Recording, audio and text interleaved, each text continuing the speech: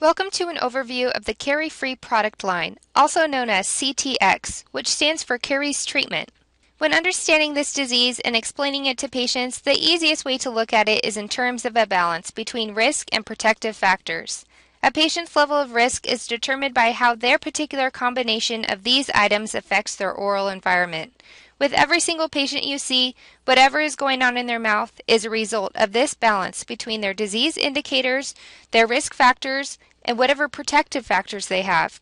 And it's our job to find out what protective factors and treatment products each patient needs to outweigh their level of risk and keep their balance in check. The star figure you see is what we call the CTx guide. This guide provides a standard way to quickly assess all anti-caries products based on their contents. We know there are 5 recommended treatment components prescribed for caries management and that help change our patient's balance. The 5 treatment components are pH neutralization, broad-spectrum antibacterial therapy, fluoride, xylitol, and nanohydroxyapatite, or forms of calcium and phosphate, for remineralization support. Each product is given a score based on the number of these 5 components they contain. You will notice all of our products contain xylitol. They also have an increased pH ranging from 8 to 11.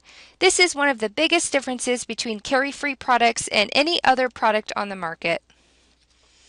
So you can see the 3 main products listed here with the appropriate components highlighted for each one.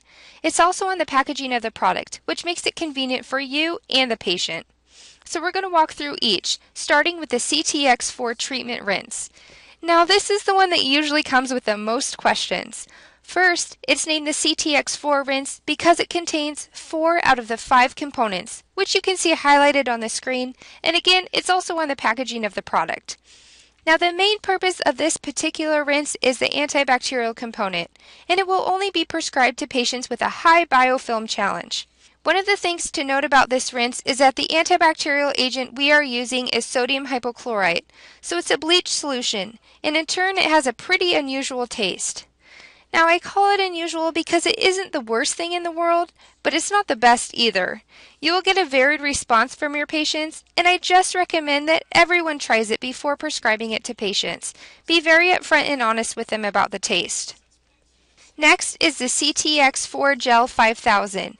It also has 4 out of the 5 necessary components, which you can see highlighted on the screen. However, the difference is that this does not contain the antibacterial component. Instead, it contains nanohydroxyapatite, a form of calcium and phosphate for remin support. The gel is included in each kit, which we'll cover in just a moment, and is used as a toothpaste replacement.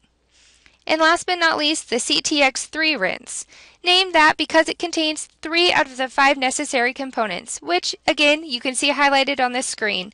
And the biggest difference from this rinse and the CTx4 rinse is that this one does not contain the antibacterial component. So here you can see the 4 different CTx kits. As far as the kits go, try not to get too hung up on the numbers. Just know the higher the number, the higher the level of therapy the kit contains, and each kit contains a 3-month supply of products. As far as instructions go, each kit contains an insert with the proper instructions for product use. Now, if you compare, you will notice there are conflicting instructions on the products themselves versus the instructions on the insert, and that's because the products are labeled for individual sale. The instructions on the insert are the most effective and the ones we want patients to follow, not the instructions on the product. In addition to the treatment line of products, there are also a few adjunct products. Each is named and given a score based on the number of components they contain. The first adjunct product is the CTx2 spray. It contains xylitol and has an elevated pH of 9. The spray can be added to your treatment regimen or can be used as a standalone product. It's helpful for patients experiencing dry mouth symptoms or those that frequently snack or drink acidic beverages. Next is the CTx2 xylitol gum.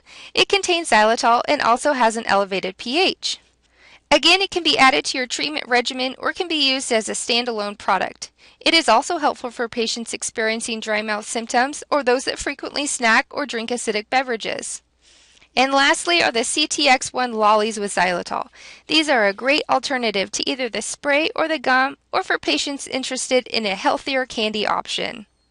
You can find additional information on our product line at CariFree.com. If you have any questions or would like to place an order, please contact us at 866-928-4445.